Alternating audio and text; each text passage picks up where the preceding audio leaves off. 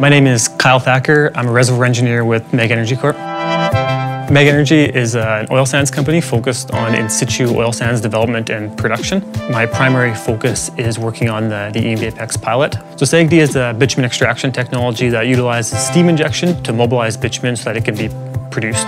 eMVAPEX has two main differences from SAGD. One is after a period of operating on SAGD, steam injection is reduced to near zero and condensable gas injection begins.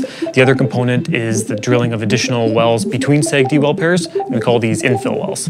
Normal SAGD, which stands for Steam-Assisted Gravity Drainage, is a process for extracting bitumen.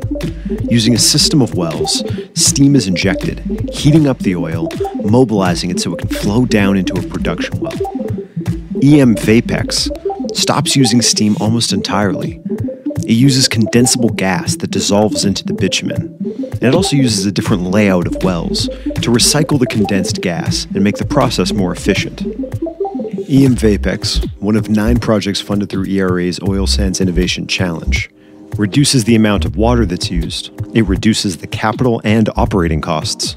And most importantly, eMVAPEX reduces the greenhouse gas emissions from steam generation by over 40%. eMVAPEX could be deployed anywhere where thermal recovery processes are used. So anywhere in the world where a SAGD or a SAGD-like process is used, we feel eMVAPEX could improve that performance. If successful, eMVAPEX has the potential to significantly reduce greenhouse gas emissions as well as water usage on a per barrel basis, as well as improve the economics of bitumen extraction on the capital efficiency as well as the operating costs.